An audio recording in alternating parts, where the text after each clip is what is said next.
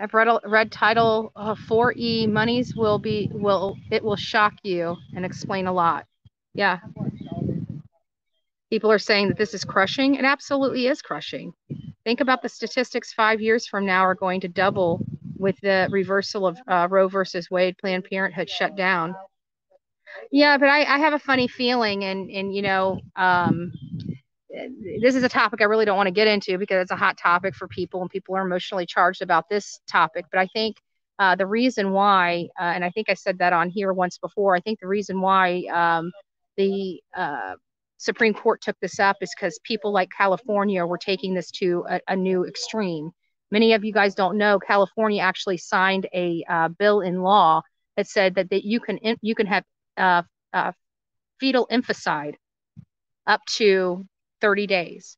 So that means that a child that was born could be SA'd, ST'd, killed during those actions, be beaten to death, anything. And there is nothing, they won't even investigate it. And when you start hearing things like that coming out of places like California and stuff, and then you start hearing that another state is starting to mimic that law, it causes problems.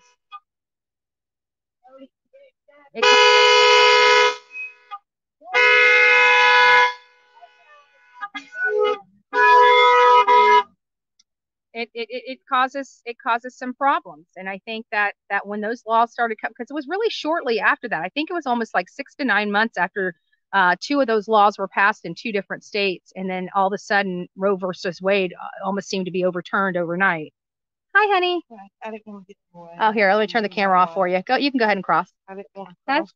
That's okay. You can do whatever. We're not. Oh, we're live, but we're not like CNN or Fox News. I don't mind if people get in my camera.